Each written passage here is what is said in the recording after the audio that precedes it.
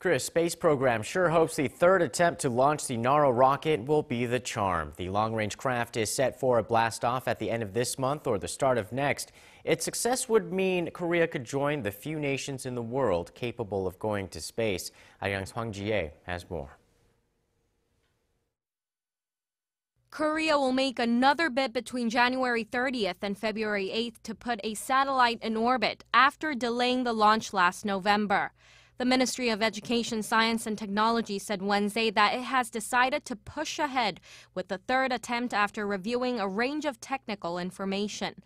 The final date and exact time of the third launch of the Korea Space Launch Vehicle 1, also known as the Naro, will be decided later depending on weather conditions and other issues.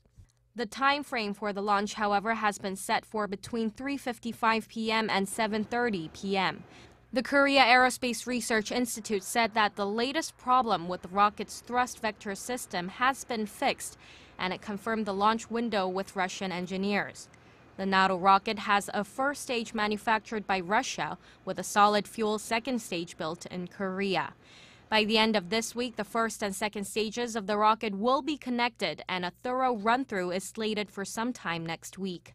The country's third attempt to send off the space rocket follows failed attempts in 2009 and 2010.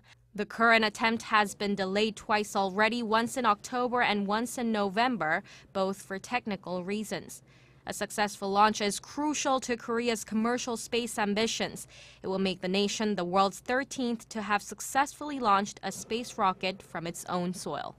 Hwang, Arirang News.